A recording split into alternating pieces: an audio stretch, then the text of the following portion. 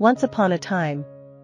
When We Were Colored, a 1989 memoir by Clifton Taulbert, takes readers on a journey through the author's upbringing as an African American in a small Mississippi town during the racially segregated 1950s. Taulbert's narrative spans from his early years until his move to the North, shortly before turning 18, shedding light on the challenging political, socioeconomic, and racial climate that African Americans faced during this period. The book, which earned a Pulitzer Prize, later inspired a 1996 film adaptation of the same name. It all begins in Glen Allen, Mississippi, where Taulbert was born to a young single mother named Mary Taulbert. For the first 5 years of his life, he was under the care of his great-grandparents, Pearl and Joe Young, whom he affectionately called Mama Pearl and Papa.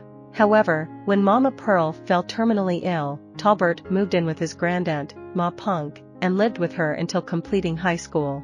Throughout the memoir, Taulbert offers vivid recollections of Mississippi, particularly its African American community, which profoundly influenced his identity and perspective.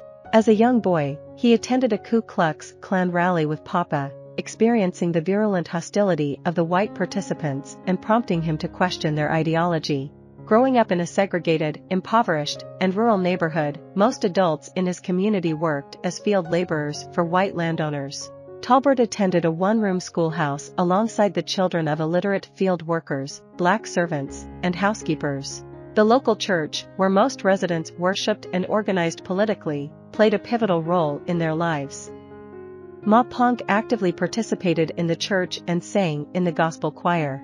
Taulbert found numerous role models within this community, and the church played a crucial role in his development as a diligent and principled young man.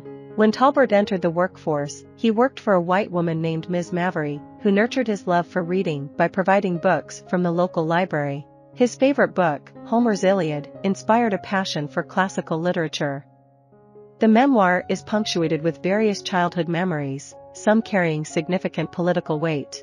Notably, Taulbert recounts attending church meetings where the church deacon, Joe Maxey, declared his intention to drive to Baltimore for an NAACP conference. The church community united in their efforts to advance racial justice in Mississippi and nationally. The pursuit of racial justice ultimately motivated Taulbert to leave Mississippi as he graduated from high school, anticipating a fresh start in the North. Once Upon a Time. When We Were Colored is an intimate reflection on a particular period and place in African American history, marked by racism but also filled with hope for a brighter future. It paints a vivid picture of the challenges, resilience, and the significance of community during a pivotal era in American history.